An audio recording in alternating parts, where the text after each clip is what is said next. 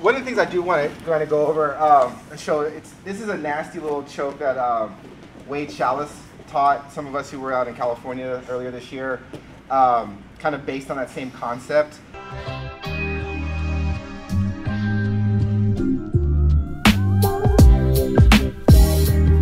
I'll be honest, the high probability of hitting it is not there, but it is something that kind of helps you build the concept of control and the shearing motion of having an arm, trapping the head, and the kind of different pressure and strangling that you can do in that kind of position, especially from someone's referee or someone's turtle when you have like the front headlock. I don't know what it's actually called. It's called the Wade Schalles choke, but basically you're taking your hand, you're coming in, you're going in deep, right? Now the key to this, the key to this is taking your palm and putting it on like their dome. So as I'm coming over here, I'm bringing it and I'm grabbing like whatever I can, like usually try to get as high up on the dome as you possibly can. Then I'm taking my left hand, grabbing the back of his tricep close to his elbow, I'm just bringing it in.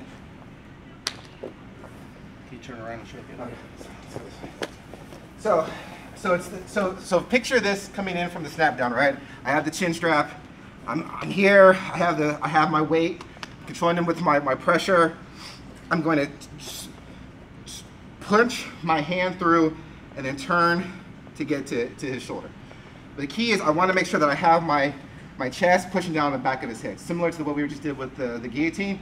The same concept. I want my ridge to be underneath his neck while I'm using my shoulder to kind of bring his head down and kind of cut his head off. And again, it's not going to work if you keep your palm facing out.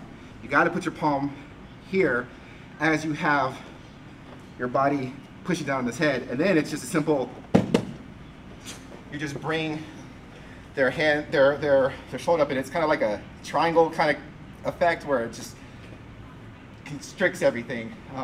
It's really sneaky for those who don't know it's coming, if they don't feel like there's danger, because maybe they're like, well, I'm in a bad position, but I don't feel like I'm choking until you move the arm up.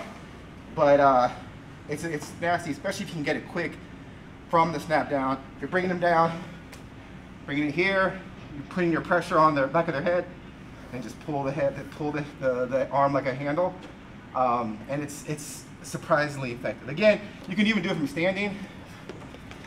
If I can get the guy down a little bit, I'm like, oh,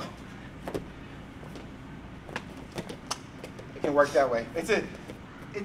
People will fight it if they see it coming, but it is something to kind of work on and add to your toolbox just in case, because it could be a cool highlight reel finish if you can land it. But it also kind of builds off the concepts that we're working on the front chokes, with getting the ridge of your arm and pushing their head down as you try to shear their head off. So, anyone want to see that again? Do you need to see?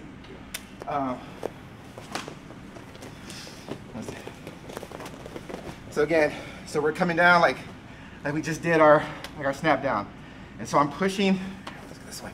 So you can see. So I'm bringing my hand all the way through as deep as I can. Now again, the key is to put my palm on his shoulder, right, as much as I can. And then the concept is I'm just going to take his arm and bring it to me. So I'm bringing it. Again, it's not going to work if the palm is facing out. Palm has to be against their body. And then the concept is the higher up the arm you get, the easier it is. Usually I try to aim for around the tricep, a little above the elbow, just because my hand's right there. Bless you. Anyone need to see? Bless you again. Anybody need to see it again? Let's kind of give that again 3 and 3. Play around with that.